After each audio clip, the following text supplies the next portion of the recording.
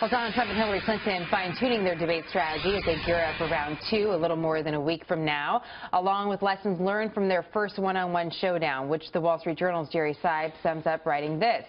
And, quote, in short, this debate was tough but also enlightening at times. Mr. Trump seemed a bit too eager to interrupt and played the part of the bully that Democrats charge he is. And in dismissing Mr. Trump's intense arguments with a chuckle and a nod of her head, she occasionally seemed on the verge of appearing smug, which Republicans charge she is. Jerry Seib, Washington bureau chief at the Wall Street Journal, joins us. Your observation confirms what Pew Research found a few weeks ago, Jerry, which proved that supporters of either candidate on the top of the list of the reason why they supported Mr. Trump or Mrs. Clinton was because they weren't the other candidate. Well, yeah, and that's the story of the year in a lot of ways, which is one of the reasons why, while I think that the consensus is clearly that Mrs. Clinton won the debate, and I think in terms of making her points more effectively, she did.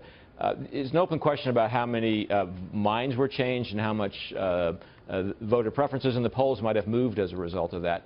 In a lot of cases, I think in these polls, people tend to see things that confirm what they already thought. The question is how many genuinely undecided voters are really tuned in, and how much are they influenced by the same things the partisans are influenced by it.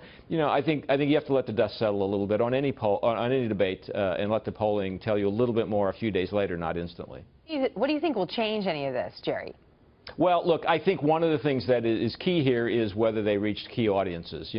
I think Donald Trump probably wanted to pull back some of that suburban women's vote from Hillary Clinton, a vote that had been traditionally Republican over the years that tends to be leaning her way now. I'm not sure he did that, and I'm not sure that the conversation about how he treats women at the end of the debate did him any favors in that regard. At the same time, she also needed to start winning over, or at least creating some enthusiasm among millennial voters, young voters, who, while they're supporting her more than Donald Trump, don't seem terribly enthused and seem to be tempted to go away to a third-party candidate, Gary Johnson or Jill Stein. I'm not sure, again, that the debate did anything to reach those millennial voters. So it's not just who won the debate, it's who reached voters that are persuadable, and that will take a little time to determine. I thought this was interesting from the Orange County Register today. It was an editorial. I just wanted to read a little bit of this to you, Jerry.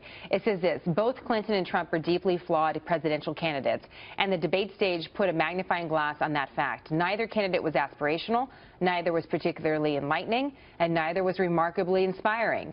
Most tragically, neither showed an aptitude or desire to be the much-needed uniting force our country needs today. And that kind of elevates the conversation a little bit past partisan politics. And that's why I wanted to ask you about it, because you talk about these issues so well. Do you think neither candidate even wants to go there and really talk those big picture ideas for the country? Well, look, this is one of the problems in a debate, when a debate becomes mostly about the two people and not about the people who are watching the debate. And I think there was a certain element of that throughout this campaign, even in the primary debates, and certainly, I think, on Monday night.